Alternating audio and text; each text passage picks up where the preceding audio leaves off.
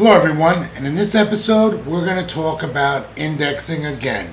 Since I just covered indexing using GSA Search Engine Indexer and the companion product, the URL Redirect Pro, I thought it would also be a good idea to show you guys how to use the rapid indexer that comes with ScrapeBox. So, that being said, this is Dark Marketing and I'm your host Big Dom. Let's get started. Now guys, this is not going to be a long video because this is a very straightforward process, okay? And it doesn't require any premium plugins. It's one of the basic add-ons that are in here. So what you want to do is go down here. You see we got the rapid indexer, but before we launch that, what we want to do is show available add-ons and go down.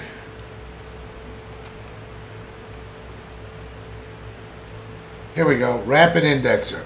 And once you've selected this, down here on the bottom, this is where you can get a small list of indexing resources. And they give you about 2,500 links.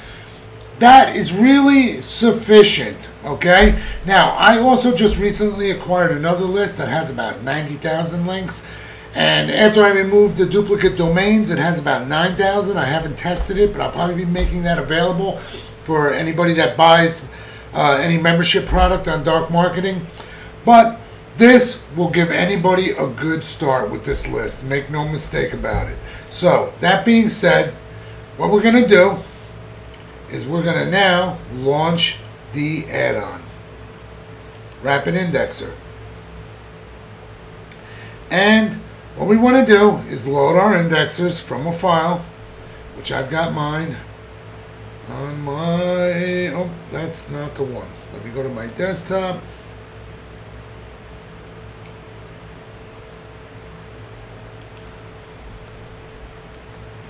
And sources. And this is the list that I downloaded from these guys. And there's about 2,500. You could load that into here. In fact, you know what? Let me stop a second. Let's do that. Let's just import them in here, just so you can see them. Okay, see that? And let me just zoom in here. I'll zoom in on the video, but you can see the format of the links. And we got just a little over 2,500 there. Okay, so just so you get an idea of what that looks like. Now, let's go back. Load the Rapid Indexer up again. Load our indexers again. And now we're going to want to load our websites. So,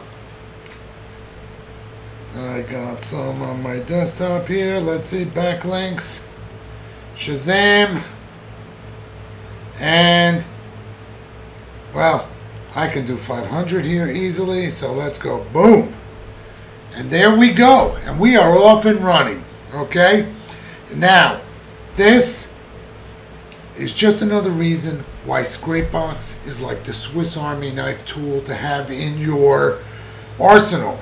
Because you're going to find a lot of day-to-day purposes in this, with this software, regardless of what the other softwares are that you use. Whether you use GSA Website Contact, Search Engine Ranker, right down to Money Robot. You know, you're going to take those URL lists and you're going to import them into these types of things and run it, okay? Now, obviously, we've got here, looks like I got 14 million. Whoosh, 14 million.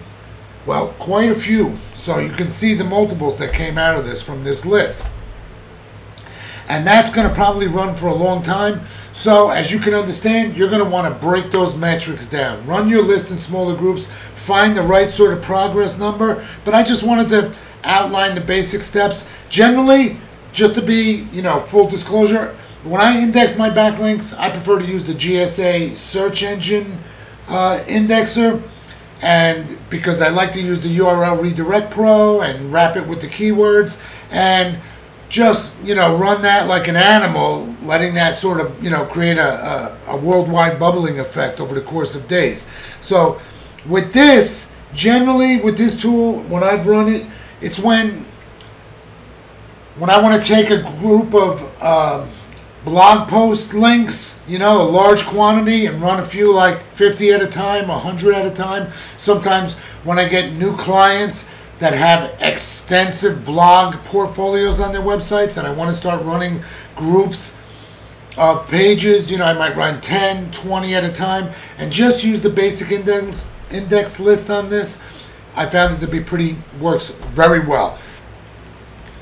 Guys, that really covers it for this video. Like I said, it was short, but I wanted to put that out there because I probably should have put it in at the end of the last video, since it's, you know, just a few minutes really to cover the process using ScrapeBox.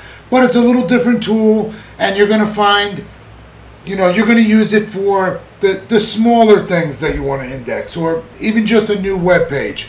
So that being said, that's it for today, guys. Have a great day. Don't forget to give us a like and to subscribe if you like the content on this channel. Thanks again.